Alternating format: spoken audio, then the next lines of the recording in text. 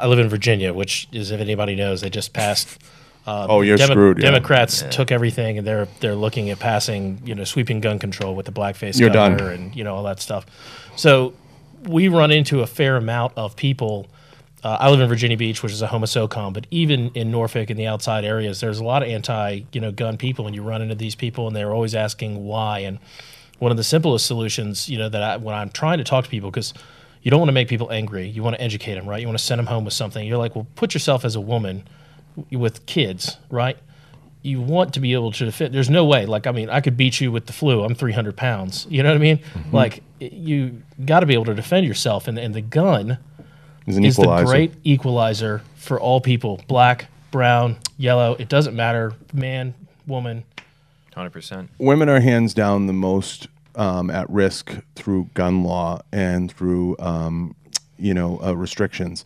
And there's a number of reasons for that. And what tends to happen politically, without turning this into a political show, is people don't look at the proper data when you really scrape it all off and you start to take out murder-suicides, you take out the accidental discharges, you start to back all those numbers out, and you really get down to the finite number of actual shootings, and actual shootings with X or actual shootings with Y. Most of them are done with handguns.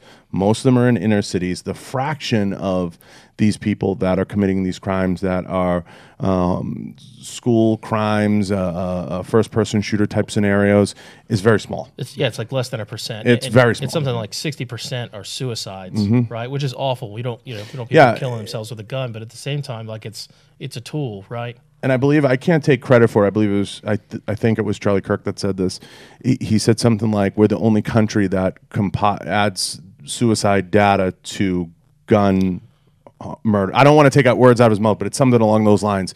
And to inflate the numbers. Yeah, it should go into just a suicide bucket, Well, and it's one thing where statistics in general are, depending on what organization, whether it's a news organization, whether it's a political organization, whatever, they typically have an agenda. Even if it's a conservative organization, right? They're going to try and bend those statistics to their will. So when you look at statistics, you have to take them with a grain of salt, right? Going to the FBI, doing your own homework is the best way to start this.